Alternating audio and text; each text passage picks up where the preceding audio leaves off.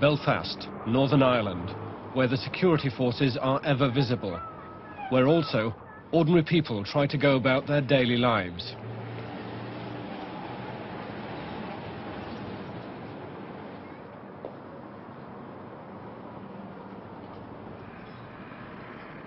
Close to the Springfield Road, Jim McCabe begins his day getting his 3 children ready for school. Come on, Jim, hurry up. You're going to have that shirt black. Jim McCabe has had to cope with his 3 children on his own ever since his 33-year-old wife was killed on the morning of July the 8th, 1981. She was a very kind person, you know. She had a very big heart. I mean, sometimes I objected to... I mean, she couldn't see a dog on the street, a cat on the street, had to be brought in. She was an animal awareness. I mean, she treated people the same way, you know. I mean, a very friendly, very open person. A loving person, you know. I mean... Norah's youngest child was only 3 months old when her mother was killed. Hurry up, you're going to be late.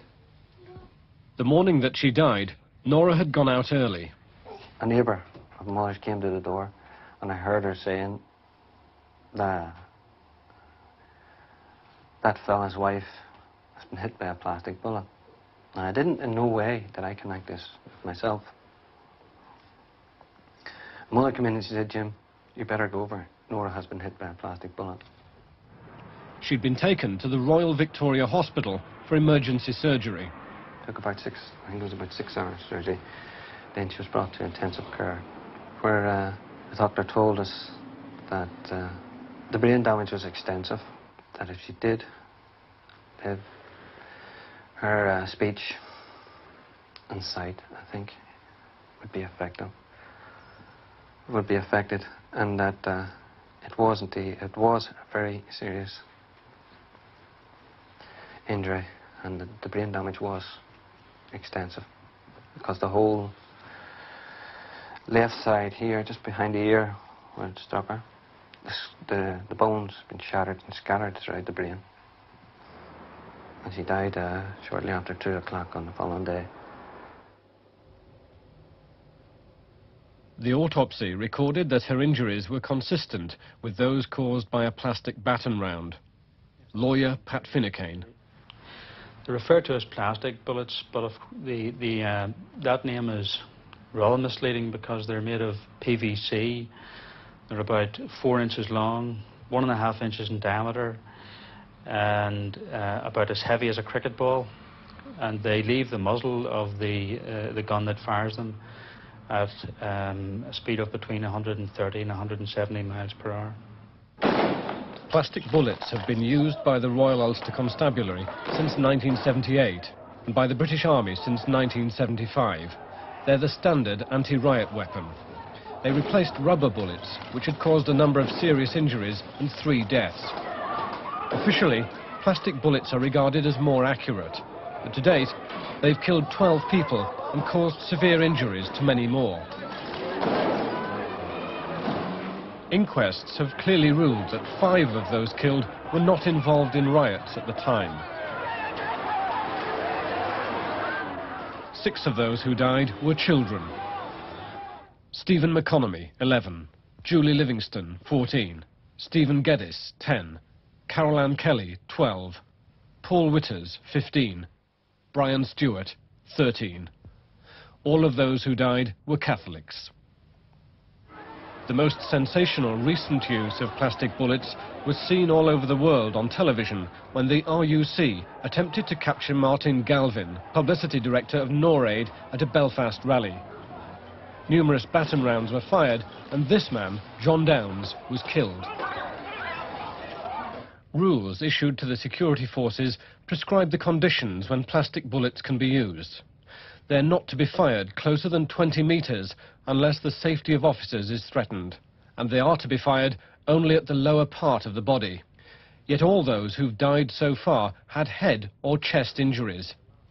Even so, finding in favour of the British government, the European Commission recently ruled that the use of plastic bullets was less dangerous than alleged. So, what did happen in Mrs. McCabe's case? She died in Linden Street, here at the junction with the Falls Road. It was the morning that the death of the fourth hunger striker, Joe MacDonald, was announced. A group of women had been saying a rosary. One of them was hospital worker Jean Mooney. Well, I turned to come back up this road here, and as I crossed over this way for to get onto the other side of the road, the two Land Rovers were at the street at the end of the road here, and they turned so quickly into the street that, I mean, I don't know why, but I just stopped dead. And when I happened to look, there was a lady at the corner who had also stopped. And then there was I saw from where I was standing that there was a thick black thing sticking out of the side of the Land Rover, and the next thing was the bang and the smoke. And when I looked over, the lady was going down the wall. I run right out, straight across the road from the office, and Norah was lying over at this wall, and the blood was oozing out of her head, thick red blood. I shouted for someone to get something to wrap around Norah, and someone handed me, I'm not sure whether it was a coat or a blanket, and I covered Norah up. Norah at no stage recovered consciousness. At one stage, like a convulsion went through her body. She just seemed to shake the whole way right through. But what were the circumstances leading up to Mrs. McCabe's death? July the 8th was indeed the day that the fourth hunger striker died, as this news report recalls. As Joe MacDonald's death was being reported on news bulletins, Republican supporters in West Belfast were taking to the streets. The blowing of whistles and the banging of dustbin lids drew large crowds into the early morning mist. In some areas during the day, clearly there were serious disturbances. The police have suggested that the situation was equally threatening on the Falls Road, when Mrs. McCabe was shot around 7:45 a.m.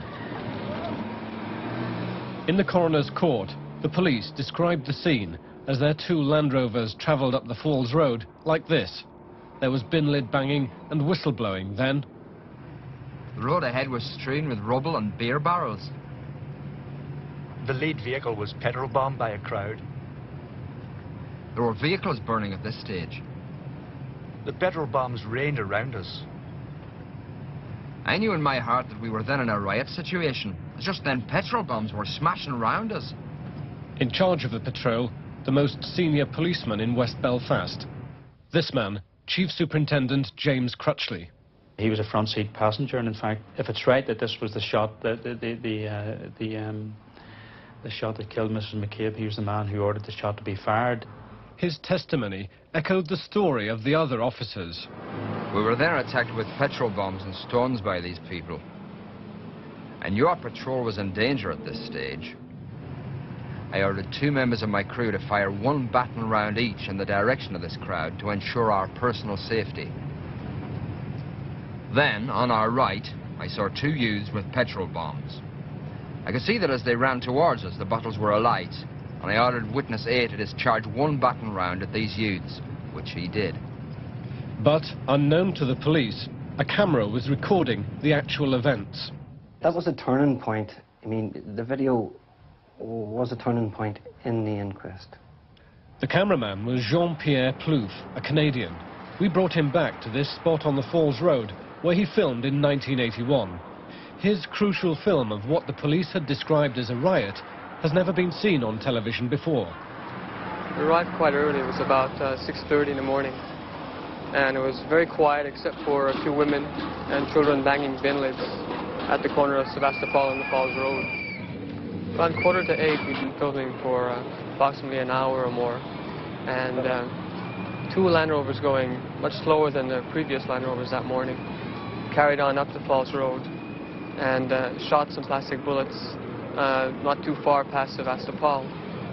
And once they got to the corner of Linden Street, the leading vehicle swerved to the right, stopped, and fired a plastic bullet.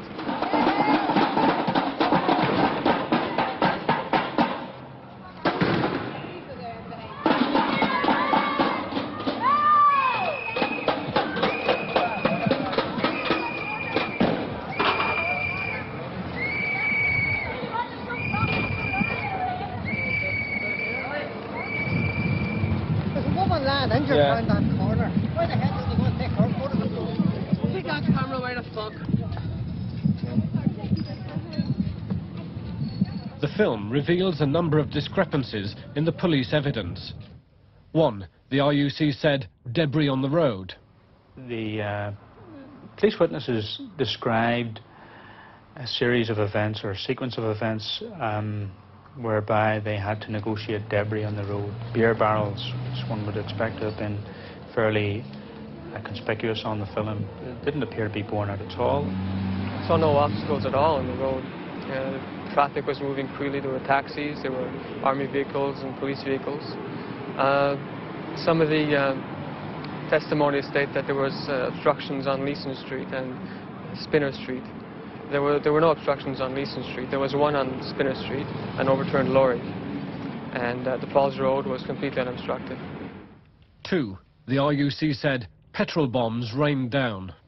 There was no rainstorm of petrol bombs coming down round the two Land Rovers. In fact, the film does not disclose any petrol bombs being thrown by anybody. I saw no petrol bombs at all on the Falls Road or on the side streets going onto the Falls Road. There was no petrol bombs whatsoever. None whatsoever. 3. The RUC said a riot situation. There couldn't have been any riot situation because there were no people throwing any petrol bombs or constituting any threat. What they were doing was banging bin lids, and as a form of mourning, in fact, for the death of the latest hunger striker, Joe McDonald. And the small rocks they were throwing are the kind of things that are thrown every day at the horses here. There were accounts of 30 and 40 people. I think Chief Superintendent Crutchley described 30 and 40 youths at Leeson Street. And another witness said there were 70 or 80 people at Leeson Street attacking the Land Rovers, and this didn't appear at all in the film. Well, I wouldn't really say there was a riot taking place, but there was some stone throwing farther down the road here. It was really youngsters, you know, it wasn't grown-up adults or anything, it was really kids and that were throwing a few stones, you know, at the jeeps as they passed. 4. The RUC said they never fired the fatal shot. The most striking thing of all was this peculiar manoeuvre that the witnesses agreed could only have been a deliberate action and denied having happened. And there was certainly a veering manoeuvre described by the witness, the eyewitness. So, did the leading Land Rover stop, suddenly change course, swing in toward Linden Street and fire from its offside, as Jean Mooney described? That's one version. Or did it, as the police said, stop and fire its offside shot into Clonard Street before reaching Linden Street and then continue? In court, the inspector in charge of the second Land Rover was emphatic. Under cross-examination, he said of the leading vehicle, I do not agree that it had turned right as to go into Linden Street. It would be a serious error to say that. And the officer who fired the shot from the offside of the first Land Rover said under caution, I can categorically deny that any rubber bullets were fired at or into Linden Street by any member of my crew. So could Jean Mooney have been wrong? The Land Rover came round that corner so quickly that I stopped. Well, there was, as I say, there was the black thing protruding out of the side of the Jeep, and then there was the bang. Obviously the lady was hit on the side of the head. You know, they did do it. Back to the film. First, several shots are heard, and puffs of smoke are seen to the left. Both Land Rovers drive off, and the first one brakes, turns abruptly to the right, and fires.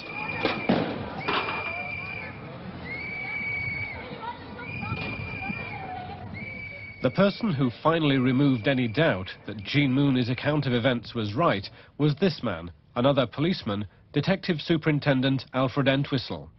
He was sent to Canada to track down the cameraman who shot the film. He then took photographs from the film and testified that, first, in his view, there was no evidence in the film of petrol bombs being thrown.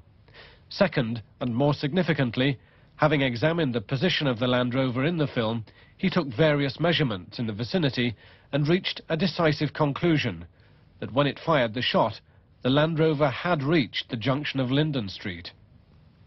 A hearing before Belfast coroner James Elliott found no clear evidence to suggest that there was a legitimate target to be fired at in that street, and no evidence to suggest that the deceased was other than an innocent party. Well, when we filmed this, we didn't realize the weight it would have. And having come back and having met the husband of the woman that was killed that morning, I realized a tragedy had occurred. Without that video, in my eyes, another miscarriage of justice would not have been seen. People would have went on believing that the RUC didn't shoot Norah, because they said they didn't. But when the video was shown to the jury, in their own words, they stated that they didn't believe the RUC evidence. In their words, there was no rioting, no petrol bombing, there was no legitimate target in Linden Street.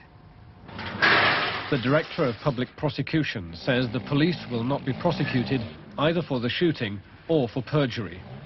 Chief Superintendent Crutchley, the man in charge of the patrol, has been promoted to Assistant Chief Constable. I think that's indecent. That's an insult. That's a slap in the teeth for me, Norah's family, my children, and in general, the people of Northern Ireland. Their vehicle was at no time in danger when they fired the shot. The jury even said that, more or less, that there was no legitimate target to be fired on in Linden Street. That's what the jury's verdict was, that she was an innocent person. It is difficult for me, having kids as young as they are, to publicise Norah's case. I want justice. That the person who pulled the trigger was brought before a court to state under oath his reason for doing it. And only time will tell what the outcome will be. The norm for the course or the par for the course for Northern Ireland. Nothing. Nil. Zero. That's it.